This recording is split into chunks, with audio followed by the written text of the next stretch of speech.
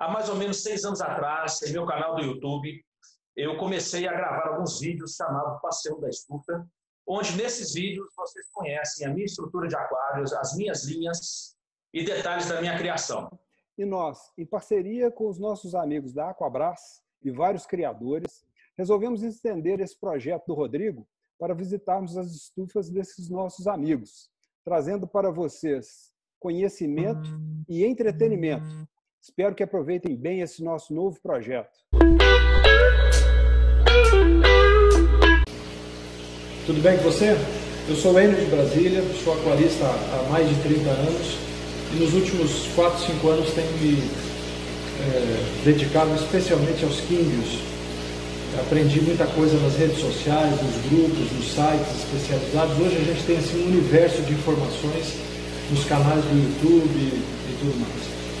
A minha amiga Roberta, da SBK, Sociedade Brasileira de Químbios, uma entidade fantástica que chegou para trazer assim, muita informação e muito valor para esse hobby, me convidou para participar desse projeto da Unaco, que traz a experiência de aquaristas aí no Brasil, no mundo todo e tal, que vão mostrando um pouquinho do seu trabalho, do que tem feito. Então, nos próximos minutos, você vai conhecer aqui a minha criação, a criação caseira, baseada em tentativa e erro e nos conselhos dos bons amigos que a gente faz ao longo da vida nesse hobby maravilhoso, tá bom? Vai ser um prazer mostrar para você. Bom, primeira coisa, eu quero que você tenha uma visão geral aqui da nossa criação. Então, eu vou mostrar os tanques. Aqui ficam, nesses tanques maiores, ficam as matrizes. Esses outros tanques menores são os tanques de desova e crescimento. E lá atrás ficam os aquários, onde eu coloco algumas matrizes especiais e também alguns peixes filhotes ali que eu quero fazer a seleção deles, tá bom? Então aqui você já começa a enxergar um pouquinho mais. Vou mostrar para você as variedades que eu tenho. Aqui um tanque com algumas matrizes de ranchu, de lionheads. São peixes ainda pequenos, mas já reproduzem bastante, tá? Em seguida aqui eu tenho os bemequins, tenho os pretinhos e os laranjinhas, né? Os telescópios, os blackmoors que a gente chama. Tenho aqui alguma coisa de cálico, fanteio, caldavel. Aqui tem uma fêmea maravilhosa, você pode ver o tamanho dela ali. Um peixe magnífico, 2 machos realmente muito bonitos. Junto aqui os pérolas, tem alguns casais. E aqui do lado algumas matrizes de oranda. Aqui tem uns peixes muito bonitos, muito especiais. Vou te mostrar aqui agora as minhas matrizes maiores de ranchu.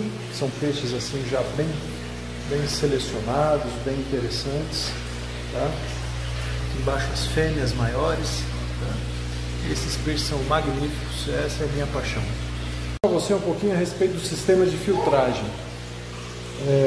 Eu costumo fazer aqui TPA pelo menos uma vez por mês, tem meses que chego a fazer 2, principalmente nos meses de verão, calor mais intenso, mas eu costumo usar esses filtros aqui que eu mesmo faço, com garrafas PET, recipientes plásticos.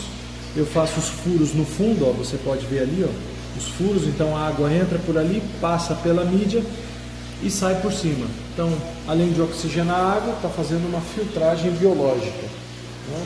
Então você vai ver que eu uso muito esse tipo de filtro aqui, ó. Ele é muito simples. Vou te mostrar um aqui. Eles estão sujos porque amanhã é dia de limpeza dos filtros, mas aqui você vai ver bem, ó. Olha só, os buraquinhos na garrafa PET, as mídias, tá? Então aqui ele faz a filtragem, beleza? Já nesses sistemas maiores de 1000 litros, para cada 2000 litros eu tenho um sistema com mais mídias, com mais água. Então a água entra por baixo lá desse latão de lixo que tem os furos embaixo, passa pelas mídias, entra numa bomba e ela é distribuída para o tanque e volta por gravidade. Então aqui fica a circulação da água, né? E a água sempre se mantendo limpa. Você pode ver aqui como a água é cristalina, né?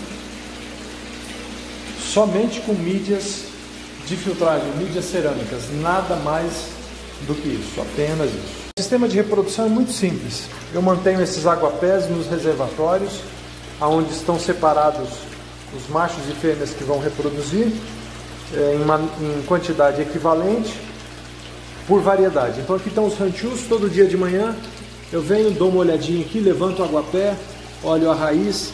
Se tiver algum ovinho, ele já vem aqui para o tanque de eclosão. O tanque de eclosão é esse aqui. Você vai ver aqui, tá ali, tem ovinhos ainda por eclodir, ovinhos já eclodidos.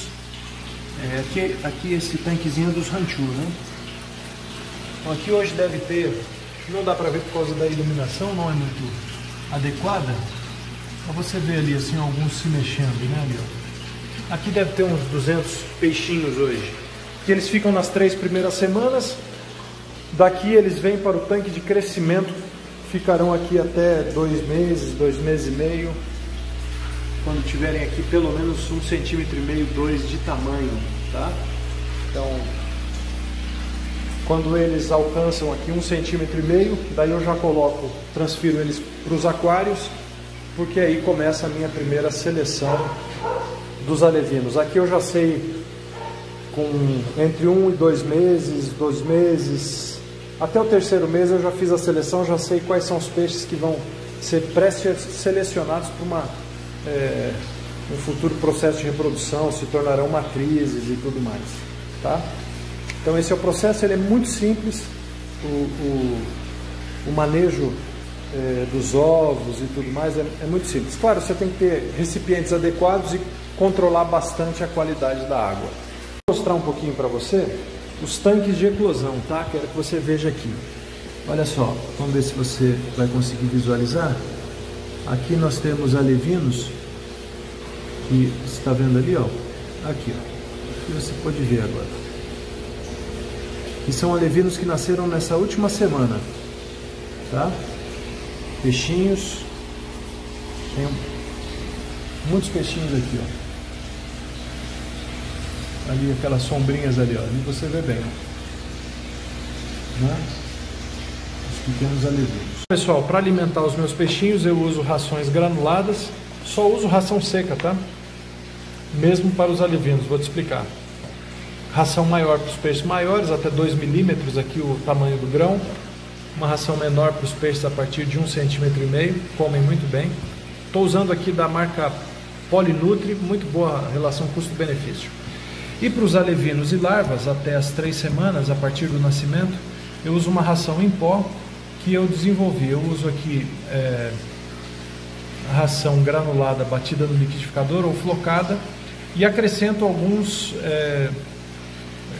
ingredientes aqui altamente proteicos e nutritivos, como whey protein, espirulina, proteína do ovo, albumina, proteína de ervilha e tudo mais. Vou colocar aí uma receitinha para você dar uma olhada. Aí basta, eu coloco aqui, ó, para 300 litros de água, uma colherinha dessa 2 vezes ao dia. Vou colocando assim na água, polvilhando, é mais do que suficiente. Bom, pessoal, é isso aí. Vou ficando por aqui. Vocês já viram aí, tiveram uma boa percepção aí da minha criação.